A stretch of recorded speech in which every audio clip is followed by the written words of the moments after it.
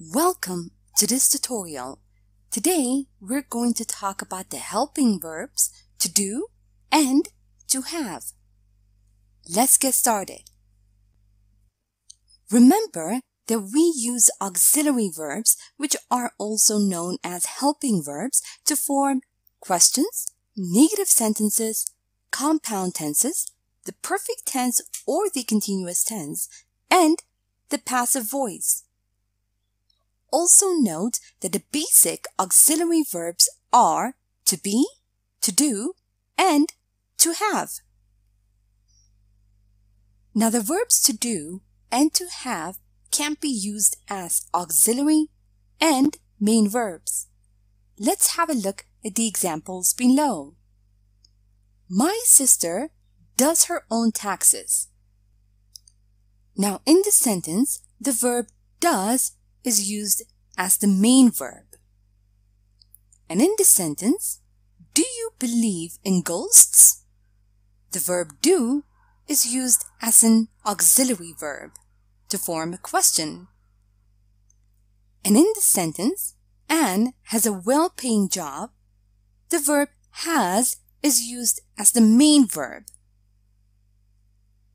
Anne has got a well-paying job.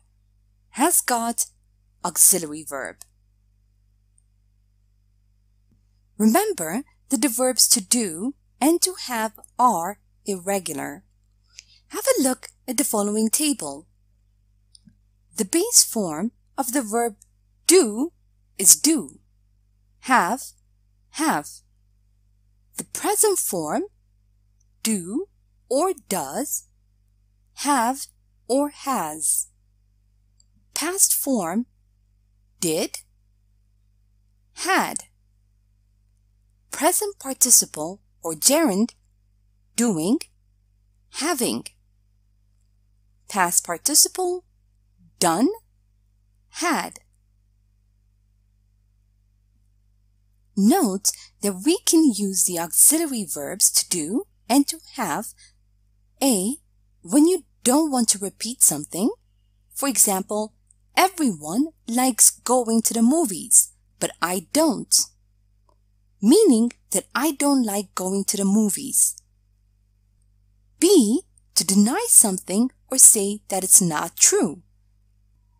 For example, have you ever been abroad? No, I haven't. Meaning that I haven't been abroad. C, to show interest in what somebody has said or to show surprise.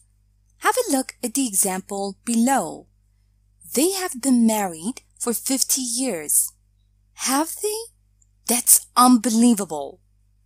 Surprise. D, with so when you agree and neither or nor when you disagree. Now in this case, an auxiliary verb goes before the subject. Have a look at the following examples. She has helped me a lot. So have I. Meaning that I have helped you too. I don't want to go to work. Neither do I. Meaning I don't want to go to work either. Now let's review the helping verbs to do and to have and practice a bit. Remember that we use to do and to have as the auxiliary or main verbs of a sentence. Read the following sentences and decide whether the helping verb is the auxiliary or main verb of the sentence. Kim does her homework at night. Main verb. Do they know about this? Auxiliary verb. My grandma has a bad memory. Main verb. Lucy has forgotten to buy milk. Auxiliary verb. also know that we use the auxiliary verbs to do and to have when you don't want to repeat something. Read the following sentence and fill in the blanks using the appropriate form of the helping verbs. Kate called in sick, and she had called in sick 2 times already, and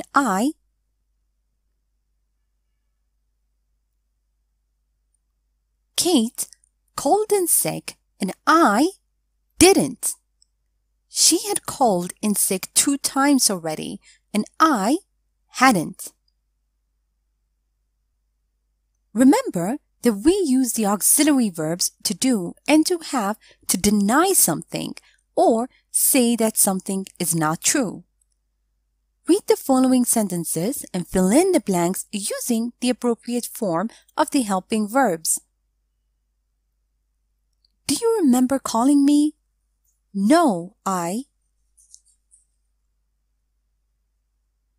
Do you remember calling me? No, I don't. Has he been playing tennis for 10 years? No, he has just started. Has he been playing tennis for 10 years? No, he hasn't. He has just started. Remember that we also use the auxiliary verbs to do and to have to show interest in what somebody has said or to show surprise. Read the following sentences and fill in the blanks using the appropriate form of the helping verbs. They don't know how to cook? How is it possible? They don't know how to cook? Do they? How is it possible? She had tried it many times before. I've never heard about it. Had she? I've never heard about it.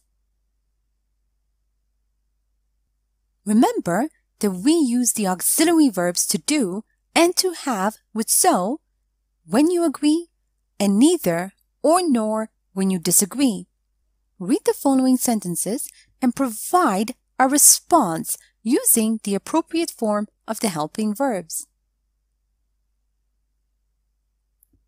Emma wants to go out with Danielle. So does Ellen. I've never been to England. Neither have I. Here is a short story using the appropriate forms of the helping verbs to do and to have. Listen as I read so you can see how they are used in real-life conversation. After I'm done, make sure you understand all the grammar and read aloud yourself so that you can work on your own fluency and pronunciation. Have you heard anything from Sam? No, I haven't. I've tried calling him, but he doesn't pick up the phone. So have I. Well, maybe he's busy with something right now.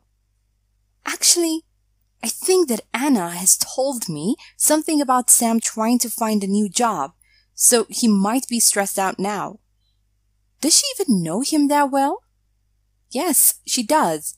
They met at my birthday party last year, and they have become friends at once. Have they? I've never seen them hanging out together. Anyway, I hope that he's doing all right. And now, time for you to practice on your own. Read the following sentences and decide whether the underlined verbs to do and to have are auxiliary or main verbs in the sentence. A. I've never been to Finland.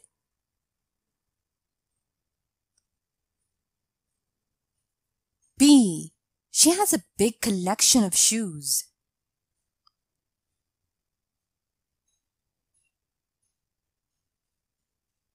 C. I can't believe they have forgotten about our birthday.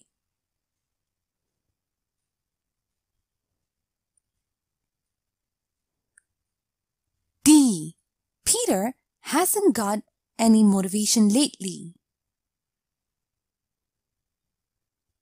Now read the following sentences and give short answers using the auxiliary verbs to do and to have. A. I don't think they will win this game. B. My friend has never spent Christmas together with his family. C. Kate likes shopping at weekends.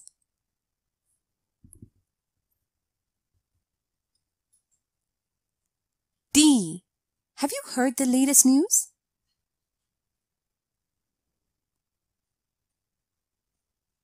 E. I've never seen anything like that.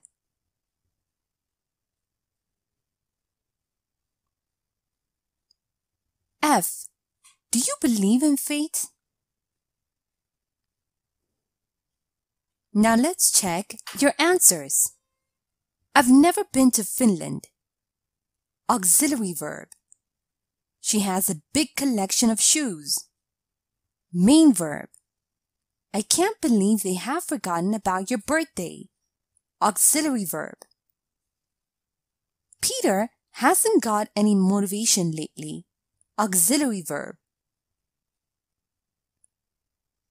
Sample answers. Neither do I, nor do I. Has he? So do I. Yes, I have. No, I haven't. Neither have I, nor have I.